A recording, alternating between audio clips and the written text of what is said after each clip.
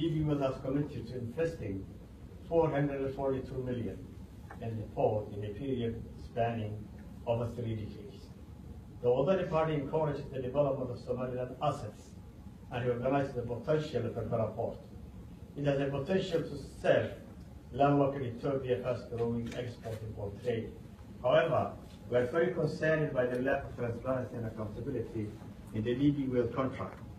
There was no open tender process, and the contract details and impact is still shrouded with secrecy. When done in such non-transparent manner, it has the potential to increase corruption and to rob the Somaliland people of their assets. I want to declare here that under my leadership, this lack of transparency culture will change, and that my government will commit to the application of zero-tolerance policy toward corruption in all its shapes.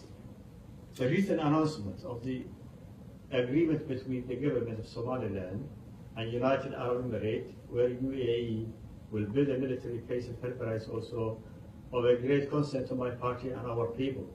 We are generally supportive of assisting our security allies and of agreements which will bring jobs to Somaliland people. However, this military base has the potential to bring several serious challenges to Somaliland at a time when we are all ill-equipped to deal with them. This includes Somaliland being drawn into the conflict in Yemen and into the wider geopolitics of the region. There is also a risk to Somaliland's national security if we are seen to take sides in the geopolitical conflicts without adequate and compensating safeguards. Moreover, Berbera and the use of these strategic national assets are for Somaliland a crucial factor for the future development while building political alliances